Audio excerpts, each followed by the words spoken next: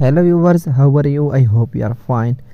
Today I am sharing you a news about Killer Khan, a former villainous wrestler suddenly dies. Yes, it is shocking and sad news for all wrestling that Killer Khan, a former villainous wrestler, suddenly dies.